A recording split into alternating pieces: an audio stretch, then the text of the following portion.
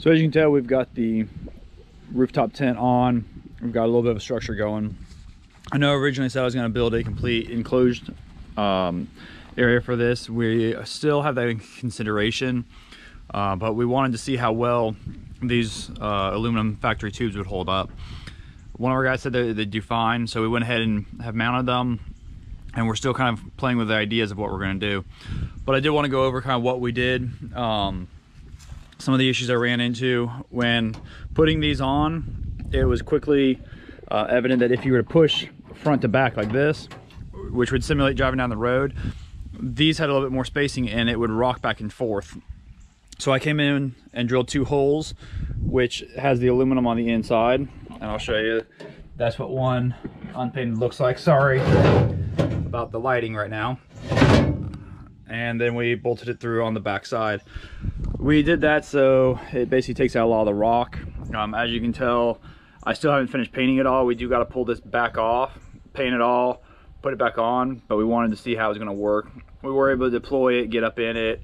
It's very sturdy.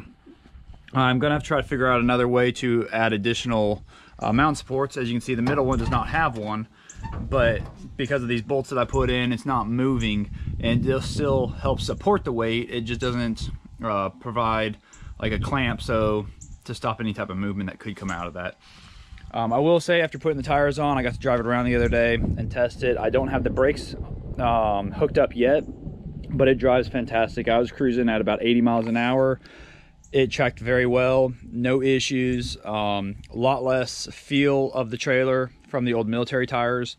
As you can tell, they are all-terrains that are a little bit smoother, instead of this here where every time one of these spacings hit, you'd feel it rock. So that has been a great difference. I still got rid of this equipment and go weigh it to figure out exactly how much was lost. But from everything I can tell online, it should have been in the ballpark of about 900 to 1,000 pounds just in the military gear that was pulled off from this. One thing I did want to go over was the positioning of the tire. As you can see, the track line, if I was going to do it again, I would probably have 1 inch more added on each side of the axle to bring that tire just a little further out. As you can see how it lines up.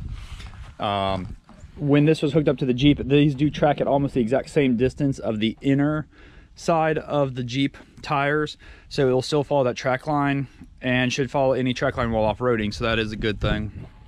I do still have to take off the center crank, the jack, and with putting on a standard one, I've got to get in and do that. As of right now, even when this is lowered all the way down, it is sitting just about 1/4 of an inch too high to be able to continue using that, so we're going to take that off.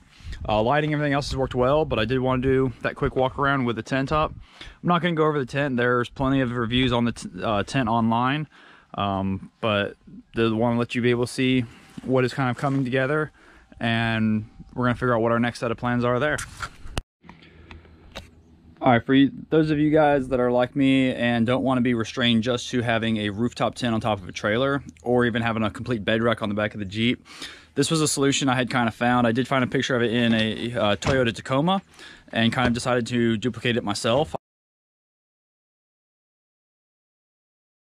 I changed it up a little bit from what Toyota had, but we decided to make these running bars, and I've got another video that goes over these, but using 2 by 3 inch angle and 1 inch by 2 inch square tubing, and mounted the 2 of these. As you can tell, they're at that height where they're not going to really restrict you using your bed, and they're going to hold a lot of weight. And the idea is that we could take the rooftop tent off of the trailer, stick it on here where it will overstick the back of the truck, so we can't put it in the garage, but it would keep the top at about this height right here of the rooftop tent, meaning that we can go into parking decks or anywhere else that it needs, and this just gives us a little bit more option of items to do. This also is a way to secure some heavier items if needed.